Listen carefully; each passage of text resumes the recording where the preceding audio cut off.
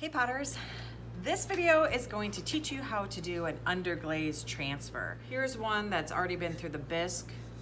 So this is my bucket series. So this was on paper, underglaze transferred. So this is a really cool technique. You can do your own drawings, put them in a photocopier, and then use it for an underglaze transfer. So let me show you how that works.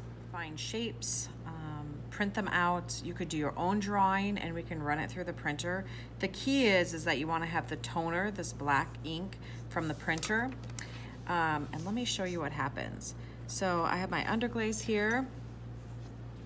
I'm going to kind of load up my brush and look at, like, even if I go right over that black, see how it just resists the underglaze? So when you're doing this, you want to kind of, you know, you need an equivalent of 3 coats on here, but usually you can lay it on pretty thick. Do you guys see that? Isn't that like magical? Oh my gosh, I love it. But if you do anything with words on it, make sure that you reverse the image.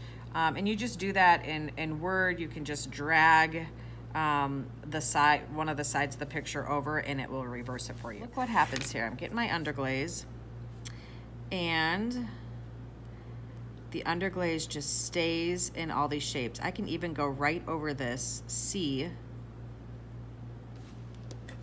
and it doesn't cover it up. Now you can make these, like you could spend a couple days just painting, underglazing your transfers. You don't have to use them right away. These are going to dry. And then once they're dry, they just wait until you're ready with your pot to transfer them.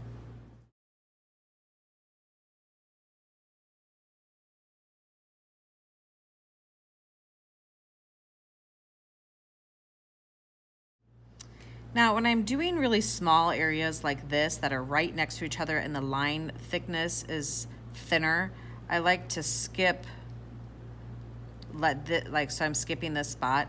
And then I'm gonna let this dry before I go in and fill the other one in. If I did it at the same time, they would kind of bleed together because that line is so thin. That is something to keep in mind when you're making them.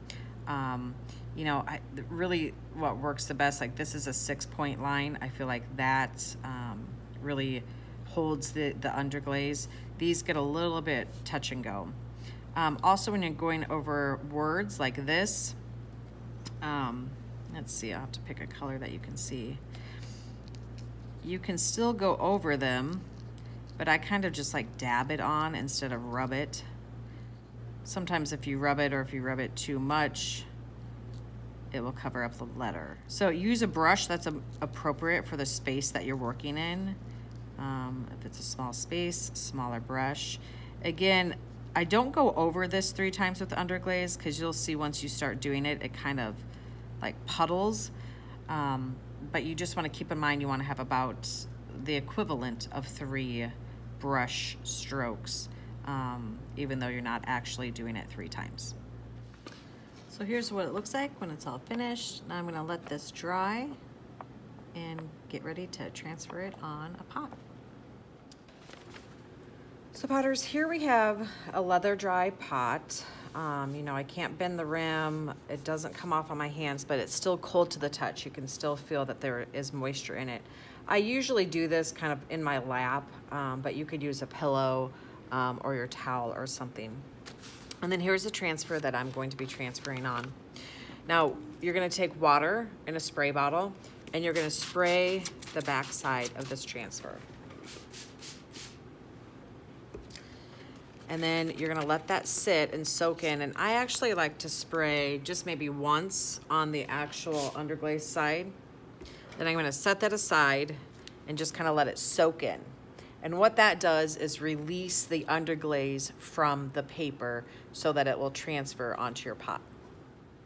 There's a lot of opportunities for refinement here depending on like how much underglaze you put on, how much water you spray on, how dry your pot is. So it's definitely something that you want to just keep working with. So I'm going to try to apply this middle part first so that I can rub the transfer out from the middle to prevent getting air bubbles in my transfer. Doesn't always work, but I think it helps. So again, starting in the middle and rubbing this way. And then to transfer it, you just kind of start rubbing. I might decide it needs a little bit more water. You can also kind of dab it with a sponge or rub it with a damp sponge. You just have to be careful if you're doing this that the paper doesn't just start rubbing off. And what's nice about this process is that you can actually lift it up and see if it started to transfer. So you can see I have some spots that aren't transferred yet.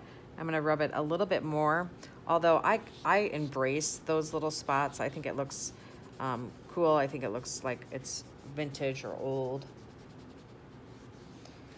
So again, this is not soaking wet. Again, this image was reversed so that when it goes on the pot, you can read the words. So here we go.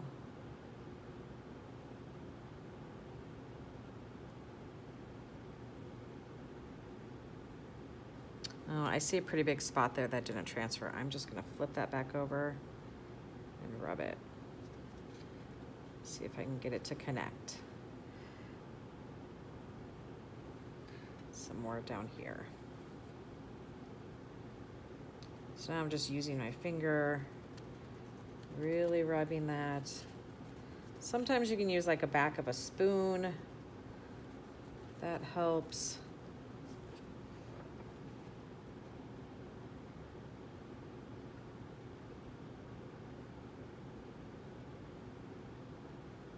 There you go. Not too bad. I have a little bit of underglaze sticking up here, so I'm just gonna kind of tap that down. But a nice, cool, kind of vintage look. You can make really anything that you want and transfer it onto your pot. So give it a try.